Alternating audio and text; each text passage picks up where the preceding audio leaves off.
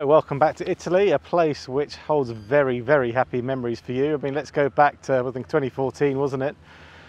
Wasn't here, obviously, but I mean, you tell me better than I can tell you what that week was like for you. I mean, to be honest, let's start it. I can't believe it's 7 years ago already. Time flies, it's absolutely crazy. Yeah, that was my second win on the LET and it was amazing. You know, everything was just falling in my way, and it was, you know, it was in Italy. My grandfather is Italian and it was my 100th event. My mummy was caddying. It was just, everything just kept coming, and then I hold my shot on 14 in the last round, and then to win by 1. I mean, it's just meant to be. Yeah, I mean, it really was that 14th, the Albatross, which is so rarely seen on tour, let alone caught on camera. Is it right that your mum said something to you like you need a birdie, and then you got an Albatross? Exactly. So she was, I just like missed the fairway. I mean, I'm like a metre off the fairway, and she said, "Oh, Florrie, you're aiming wrong," and she doesn't play golf. Yeah. So for someone to say that, she's like, "Oh, you're always a bit right here," and I said, "It's fine. It's a better angle in." She's like, "Well, I hope we can come back next year and you can birdie this hole," and boom, Albatross. So she was happy.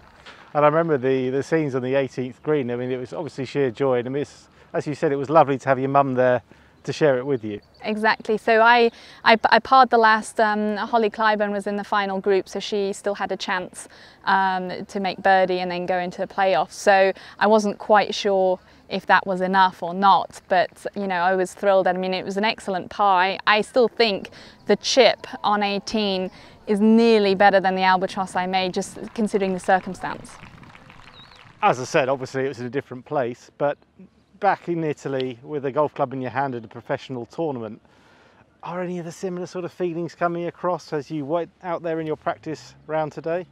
I mean, it's crazy. I don't know, everyone's so nice to me here, and it's just, I feel so comfortable, and it's just great being here. And I played really well today, which I wasn't really expecting in the Pro-Am, and the 7 birdies. I was like, wow, you know, I've not done that for ages. So I'm hoping it's giving me, you know, some good vibes for being back in the country, and it seems like it's so good to me, and I'm hoping that's like my 15th club this week. And do you feel any extra pressure on yourself because of, you know, winning in Italy before this week, or actually is it just, you know, a joy, a nice thing to... Been there, done that. So no pressure. I'm just happy to be here, and that we've, you know, finally can come back to Italy, and there's no pressure because I just feel everyone's so happy and so nice, and yeah, I've done it. Obviously it'd be great to do it again, but I'm just looking for, you know, a nice solid week, and hopefully another Albatross. Well, good luck to you this week. Thank you.